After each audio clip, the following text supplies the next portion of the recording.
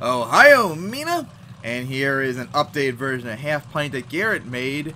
And I think he said this is the final one, too, in the email. But I don't really see any difference that I know of. I mean, the body's still the same. The paint's still the same. I don't see any difference whatsoever. The wheels and beadlocks are the same. The frame's the same and the same color, too. So I don't know what would be much different, maybe.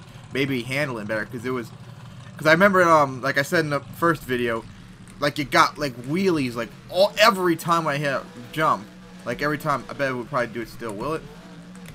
Well, it got a wheelie there, but like it would get like wheelies on the angles that it shouldn't do wheelies at all, like. But so far handling pretty good. But either way, it doesn't matter if it doesn't look any different. It's still beautiful regardless. Man, really fast doing it there. It's still pretty small wheelbase too. Like there, like a wheelie right there. Like it shouldn't have probably done that. Avoid the wall again. It's like I'm like so good at it for some reason, being able to do donuts like right close to the wall and somehow not hitting them.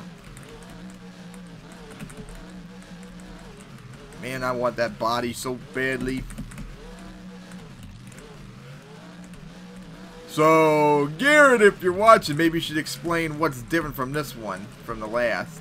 Since I can't quite see, I'm on two wheels there, but nice save.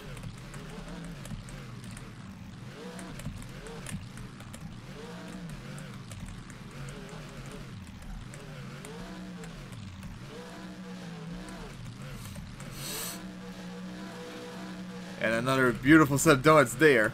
This thing gets donuts really good, but then again, that is the benefit, like the one only benefit I can think of smaller wheelbase trucks. They do donuts really well. Man, I wish I can get some more tracks for .4, but most of the tracks I have don't work for it, which sucks. This could be trouble, but managed to climb up it. Oh, got caught there, gonna go offside and flip it.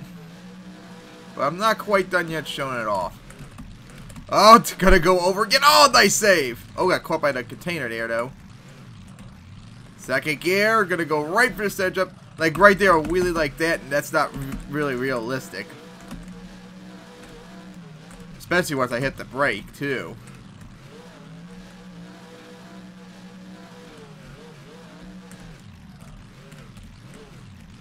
I probably should have put a trail I hit there to backflip off of. So that you can't really backflip off of anything on .4 at the moment, especially on this track.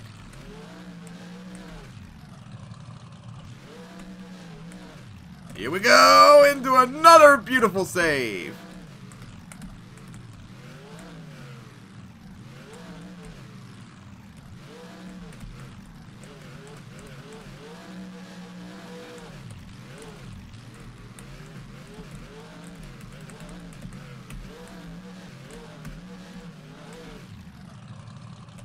And nice landing too right there. And a nice flip that was too.